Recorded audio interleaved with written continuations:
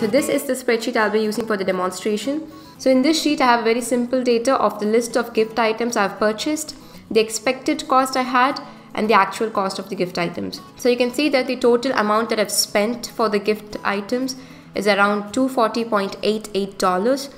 So now what if I want to see the contribution of each gift item to this particular total?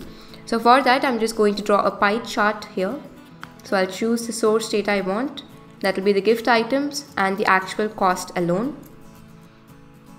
So you can see that I've chosen only one series with the numerical values for the pie chart.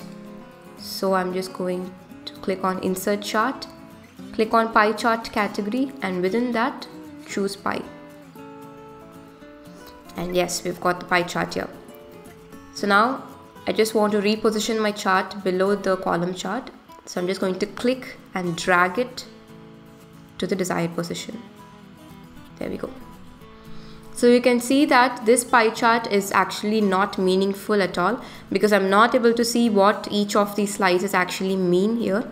So for this, let's add legends and data labels to this pie chart to make it meaningful. So in the side panel, just go to legends and add a legend to the right.